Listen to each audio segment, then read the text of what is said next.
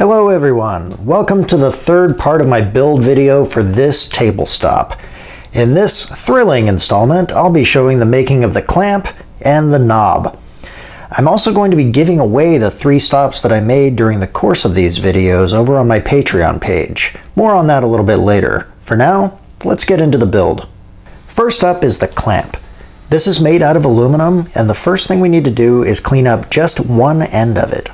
We only need to machine one side because the other end of the part is going to get radiused, so there's no reason to put the effort into both. This part is somewhat small, so I'm putting both of my blanks in the vise to keep pressure even across the jaws. Once the end was cut, I moved the part to the center of the vise and set up the table stop that I'm copying against the machined end. Like I said, I made 3 of these stops, and whenever making multiple identical parts, it's always best to set up a stop so you only need to find the edges once. I found the center in the y-axis by finding both sides of the part and splitting the difference between the 2 coordinates. The x-axis was found in the usual way on the machined edge. Don't forget to account for half the diameter of the edge finder tip. Much like the base that I made in the previous video, I'm starting with the bore because it is the easiest feature to mess up, and the procedure is the exact same. I began with a spot drill, then switched over to a pilot drill that was slightly larger than the chisel point on the large drill I'm using to drill the hole. Most of the pressure from drilling happens at the very center of a drill where it isn't rotating very quickly, so taking that material away with a pilot drill makes drilling the larger hole loads easier and results in a straighter hole that is closer to on size. The larger drill is a 1/16 of an inch or about 1.5 millimeters smaller than the final bore. That gives me plenty of material to remove with the boring head. Unlike the base, I'm not going for a press fit on this piece. That doesn't mean it can fit loosely though. I need it to slide freely, but be close enough in size to allow it to clamp down on the collar, so I aimed for 1/1000th or 0.025 millimeters over the size of the column. Other than that, the boring operation was carried out the same way as the base, using my 10th set boring head. Whenever I use a boring head, I want to make sure I know exactly how that boring bar is behaving, so I take multiple cuts at the same depth of cut with a measurement between each one. This lets you know pretty quickly how much flex is happening in the cut and is an absolute must for accurate work. To make measuring easier, I extended the quill down so the bar is close to the material and I set my quill stop. I used my knee power feed to make the cut because the power down feed on my quill doesn't work very well. There's a lot of wear on this machine and the down feed doesn't want to stay engaged. At the end of the cut, I can just retract the quill and I have plenty of room to get my telescoping gauge into the bore for the measurement. Then I adjust my boring head, drop the knee back down to 0, and lower the quill again for the next pass. Once the bore is done, the next step is to drill a clearance hole for our clamp screw. I need to find the center of the part in the y-axis again since the dimension has changed. I'm utilizing the half button on my DRO again to split the difference between the 2 edges. I do not, however, need to find the X because I already have the table stop set up against that edge, and I had the forethought to place it such that it would work with the part in both positions. Use your noggin, everyone. It'll save you time. Since this is just a clearance hole, I'm not as concerned with accuracy here, so I'm using a screw machine length drill held in a collet and just drilling right through without spotting first.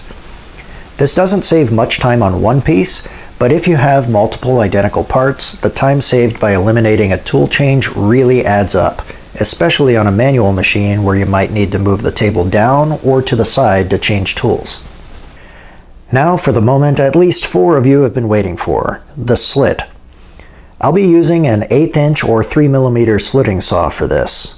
To touch the saw off, I used the paper trick. If you're unfamiliar with this, you use a piece of paper as a buffer between the tool and the part. You slowly bring the tool and part together while moving the paper between them. When the paper is grabbed by the cutter, the tool is now the thickness of the paper away from the part. This can be done with the cutter running or stopped. When running, I use a longer strip of paper to keep my fingers firmly attached to the rest of my body. I lightly hold the paper so when the cutter grabs, it just yanks the strip right out from between my fingertips. Any kind of paper can be used. You just need to know how thick it is. Once the tool is touched off, zero your dial or DRO and move the table up by the thickness of the paper plus half the thickness of the cutter. This will put the center line of your cutter right at the top of the part where I re-zeroed my DRO. Now just move to the middle of the part and your slit will be centered. I made this cut all in one pass and I just lined the depth up by sight. As long as the saw was going to intersect with the bore, I knew I was good to go. Make sure you use plenty of oil on the saw and take your time on the feed rate. This is aluminum, so it shouldn't pose any problems at all to the saw. As you can imagine, there's a lot of deburring to do after these operations. I'm using a countersink by hand to take care of the holes and a triangular file to get the easy parts of the slit. The triangular file is perfect for this because it can deburr both sides of the cut simultaneously. It does not work very well on the sides though, so I'm using one of my triangular scrapers for that. Be gentle with these because it's very easy to dig into a soft material like aluminum. Now I need to radius the other end of the clamp, and there's a very simple trick to get this done without too much trouble. It involves taking a series of cuts on the outside to nibble away the surface until you have a radius like this. To keep the cuts consistent, you use a piece of material that fits through the bore and rests on the jaws of the vise. Then you can close the vise onto the clamp, take a cut, roll it around a little bit, take another cut, and repeat about 50 times until the job is done. To set the radius, you first have to find the jaw of the vise. To do that, I'm breaking out my paper again because I don't want to actually touch the vise jaws with my cutter. Once the paper grabs, I know I'm the thickness of the paper above the jaw. To make the cut, I need to lower the table so my cutter is the radius of the part plus the radius of the pivot pin above the jaws. Now it's time to make a bunch of cuts. Make as many or as few cuts as you want. This could be done on a rotary table or a CNC machine as well, but the technique I used requires no special tooling and minimal setup. You'll have to deburr the part at some point to allow it to continue pivoting around. Just make sure you don't swing it around too much. If you let the sides of the part go past horizontal, you'll start cutting into the body of the part. Once the cut is done, you're left with a radius that has a lot of facets. These are easily smoothed out with a file or a belt sander. After about 5 minutes with the file, this is the result, as compared to the faceted original here. That really did not take much effort at all. Like I said at the beginning of the video, I am giving these stops away. 3 lucky people will be chosen at random from among all of my patrons over on Patreon at 5 p.m. Central Time on April 1st, 2022. If you want a chance to win one of these dudes and help support the channel while you're at it, head on over to Patreon and sign up. The link is down in the description. Let's get back to the project. To cut the notches on the knob, I'm going to use a set of soft jaws that I made back when I made my original table stop. These will grip the boss very securely and it'll keep it from tilting one way or the other, ensuring that the part is held straight up and down. Now I can basically just make a bolt hole circle to cut my 6 notches. To do that, I first need to find the center of my part, and for that I'll be using a coaxial indicator. These allow the dial to remain stationary while the indicator stylus circles the part. I'm looking for the needle to move as little as possible, and to get there I move one axis at a time until I find the spot where it moves the least. It often takes a few iterations back and forth, but overall it's a pretty fast and painless process. Just make sure your machine is in low speed before you turn it on. For more information, check out my video on work locating on the milling machine. I'll put a link to it at the end of the video and down in the description. This could also be done using a dial test indicator or even just an edge finder. To actually make the cuts, I'm using an annular cutter. This is the type of cutter used in mag drills, and they're great for cuts like this, especially compared to a hole saw which wobbles around a lot and doesn't leave a very good finish at all. You could also use an end mill as well, but this is a big cutout. The cutter is 1 inch or 25 millimeters in diameter, and plunging with large end mills is not my favorite thing in the world. The RPM needs to be slow, and that means it's easy to take too big of a bite at one time. So you're either going painfully slowly or watching all your hard work shift in the vise. Neither is my idea of a good time. This annular cutter will go through the part relatively smoothly and leave a nice surface finish on the side. I have a special annular cutter holder with an R8 shank. There's usually a pin that goes through the annular cutter, and there's a spring down in the holder with a plunger up in this area. When you put this whole thing together, the pin will get pushed in as you cut. There's actually quite a bit of tension behind it. If you were cutting a full hole with this, the pin would eject the center slug of metal from the cutter when you're done. I shouldn't actually need the pin though, because I'm just cutting a partial circle, so I'll leave it out. Let's talk about bolt circles and how to figure out the coordinates. I think every machinist should know how to find coordinates with trigonometry. I know that's a scary word for some folks, but it's pretty simple really. Believe it or not, this is all the information you need to find all 6 of these holes. In our case, the center point is going to be 0, 0. That's generally how I like to do it. We have the diameter, and therefore the radius of the circle. We know how many holes there are, and we know how many degrees there are in a circle, 360. So we can divide 360 by the number of holes to find the angle between holes. In this case, that's 60 degrees between each hole. We also have symmetry on our side here. These 2 holes are at the 3 o'clock and 9 o'clock positions, and are only movements in the x-axis.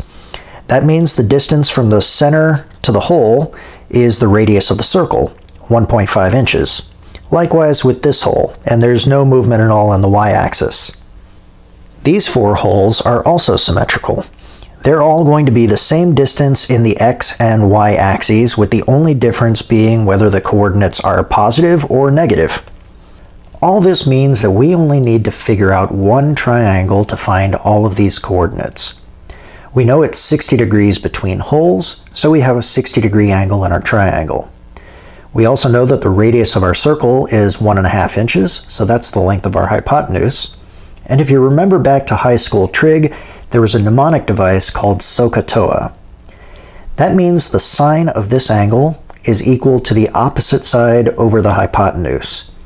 The cosine of the same angle equals the adjacent side over the hypotenuse. That tells us if we're trying to find the x-axis coordinate, we need to use cosine because it's the adjacent side. And if we're finding the y-axis coordinate, we need to use sine since it's the opposite side. The formulas are very easy. Since the unknown dimensions are the lengths of the adjacent and opposite sides, and we know the angle and the length of the hypotenuse, we use cosine 60 times 1.5 to find the x-coordinate, and sine 60 times 1.5 to find the y-coordinate.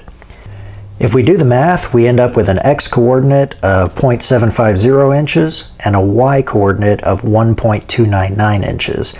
And like I said, all 4 of these holes are going to be the exact same coordinates, with the only difference being whether they're going to be positive or negative numbers on the DRO.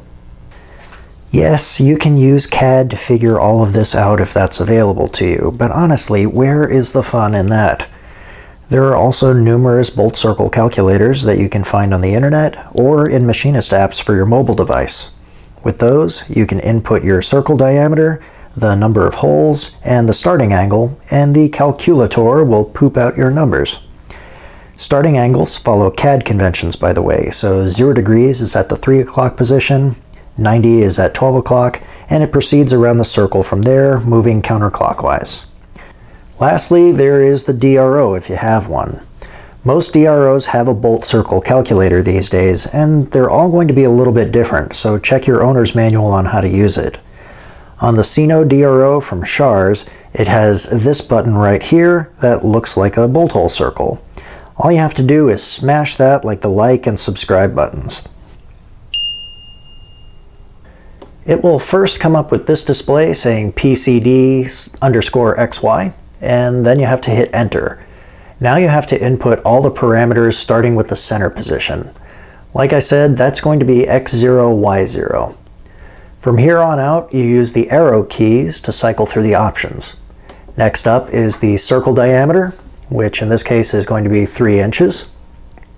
Notice that it's the diameter and not the radius. Next we have the number of holes.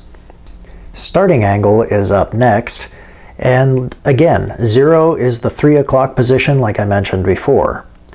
Lastly, we have the ending angle. This is the degree position of the last hole, so in this case it's 300 degrees.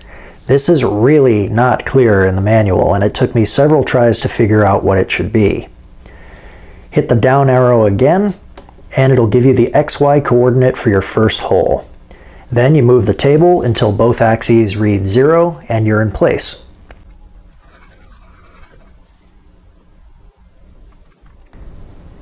Hit the down arrow again to move to the next hole location and move the table to 0 again.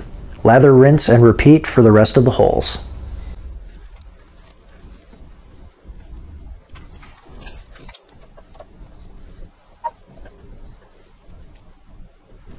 Now that I've talked about math for too long and my retention rate has plummeted, let's cut these notches. I'm using the quill to make the cut just like I would with a drill. I set my quill stop though so I don't accidentally plow into my vise when I break through.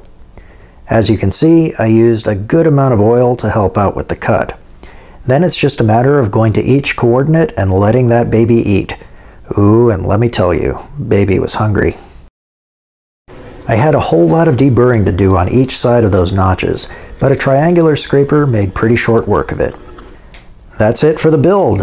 If you end up making one of these, I would love to see your version. You can send me a picture of it over on Instagram at Stuart DeHaro. If you have any questions or topics you'd like to see me cover in a future video, leave those down in the comments section below.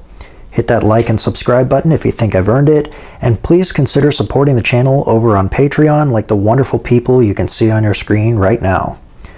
You might want to check out these other videos as well. On the right, I have a playlist of all of my project videos. On the top left, I have my most recent video, and on the bottom left, there's my video on work locating that I mentioned earlier. Thanks for watching. I'll see you next time.